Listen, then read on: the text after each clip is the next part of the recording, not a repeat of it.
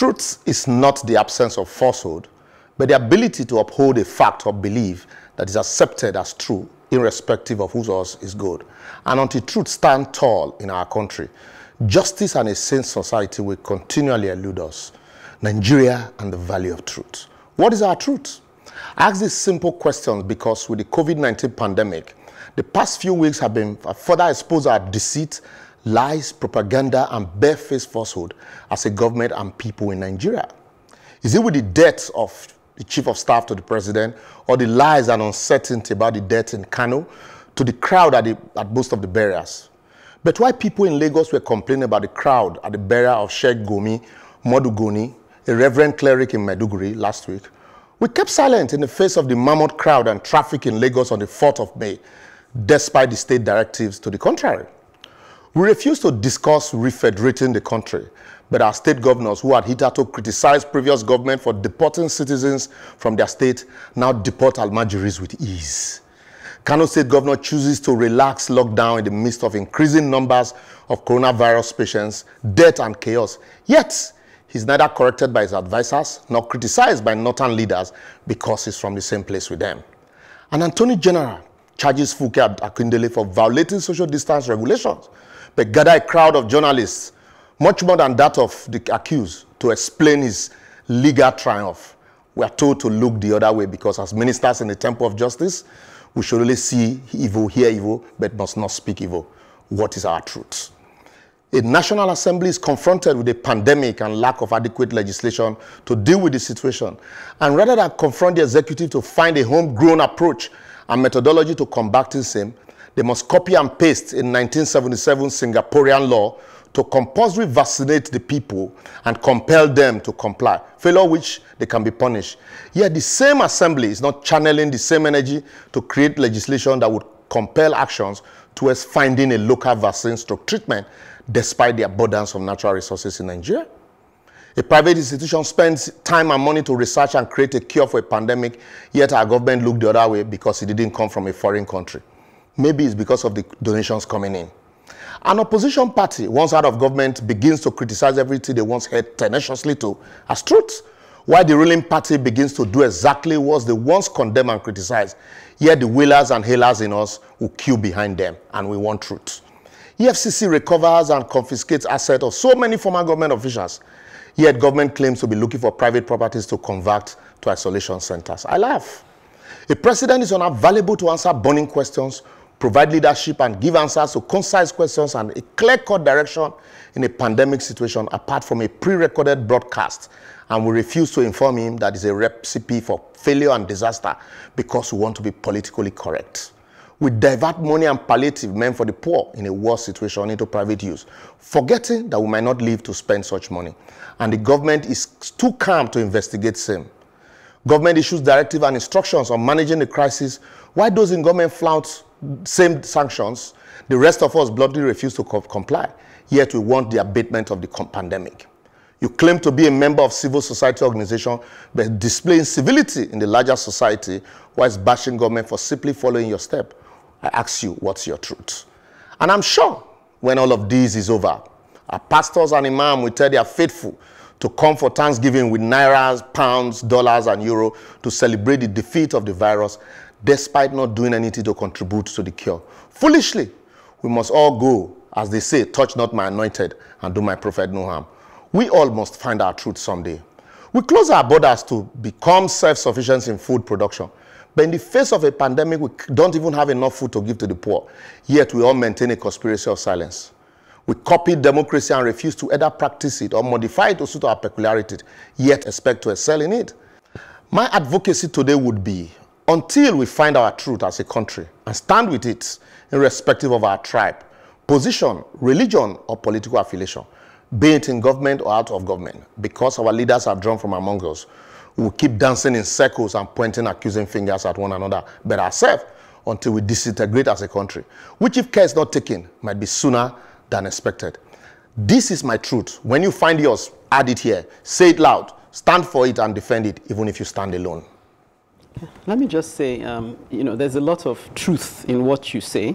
However, I want to just pull back a bit and say, why is it that we're behaving like this? Because your truth, the truth you express, cut from the top to the bottom. So it's not like we're just saying it's a manifestation of those at the top. It cuts all the way through. So when you were talking, I was thinking, why are we like this? Why are we the way we are?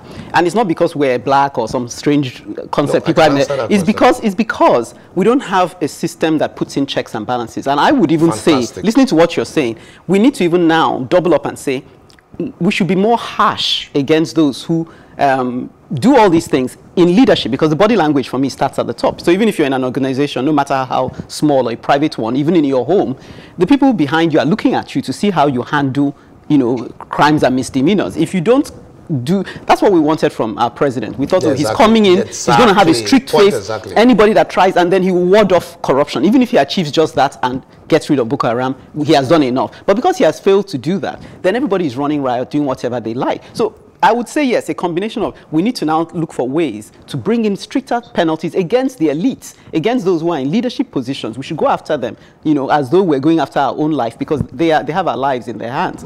And then after that, we need to now recognize that what really ties people to living by truth is conscience. You have to be able to see what is right in your heart and do it. As long as you have this sense that there is relative truth and that, okay, you can get away with this, but not get, then you let yourself off the hook, and then everybody will do whatever seems right in their own eyes, and everything will be falling apart around us. Exactly. So I think. Sorry, quickly. Okay. I'm inspired by your position most times. That's why I talked about this truth. You say you're in traffic, and then you see everybody shunting, and you refuse to shunt, but you insist that the right thing must be done. And so I look at all of it, and we say, oh, government did this. But rather than correct them, we keep quiet, and then we follow suit. We can't build a country like that. Yeah.